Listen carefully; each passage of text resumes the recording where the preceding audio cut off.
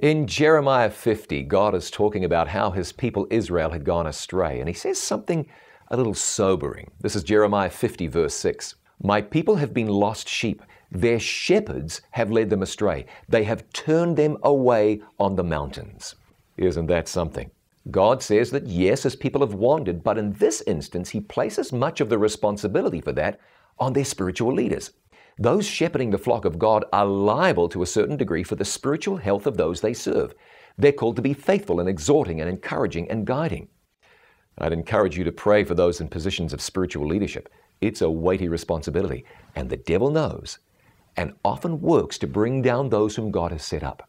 The blessing of the Good Shepherd will make all the difference. I'm John Bradshaw for It Is Written. Let's live today by every word.